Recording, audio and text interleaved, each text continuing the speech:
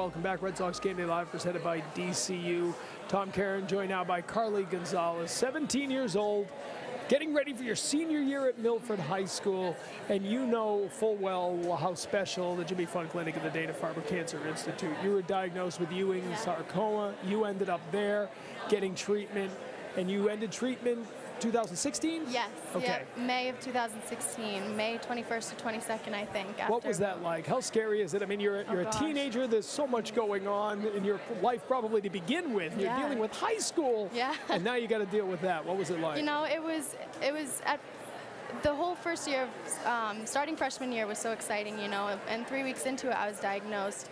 So being told that you have cancer, and my grandmother having had cancer, it definitely catches you off guard, and you have to go and you have to learn all the terms and stuff, and they use the big scary words, and then all of a sudden you're flown right into 9 months of chemo and major surgeries with ports and getting bones removed and all that.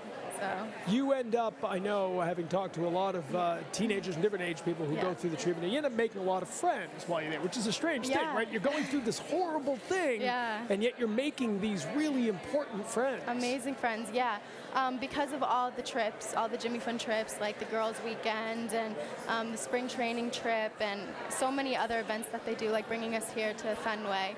You meet so many different people and friends that you can talk to and rely on, and just feel normal around, because right now when you're in that situation, you're not like any other high schooler. You know, you can't go to school and you can't do normal things, and so having those friends where this is their normal too, it makes it so much easier, and it's so important to have those people to hold on to. The spring training trip, there's trips to road games, there's the girls, what do they call it, girls' weekend? Girls' weekend, yeah. What's your favorite?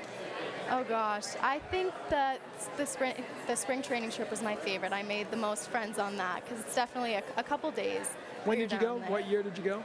2016. 2016. It must have been March of 2016, yeah. And that's an amazing trip, and I always get over and talk to everybody, because you get a day to hang out by the pool and just have fun. You get to play a little softball or baseball, and then you get to go watch the game. It's amazing what the nurses do to keep that entire thing going. It is. You know, you would have never expected that cancer kids could go out without their specific doctors, you know, and going to a completely different state, like all the way down to Florida, when you're supposed to be here in Boston, and being able to have a weekend of kind of being almost carefree and forgetting about everything. What's your health right now? How are you doing? I am 2.5 years cancer-free. So yeah, that is absolutely amazing.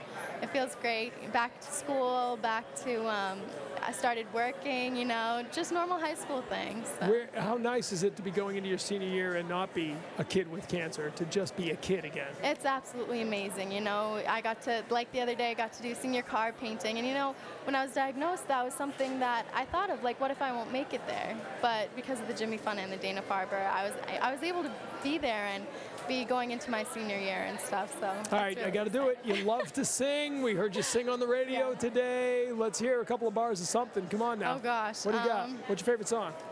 Do you have so one? Many. I did that Stevie Wonder song earlier. Should we do that one again? Sure. You're warmed up for it. Don't you worry about a thing. Oh yeah, yeah. Oh, don't you worry about a thing.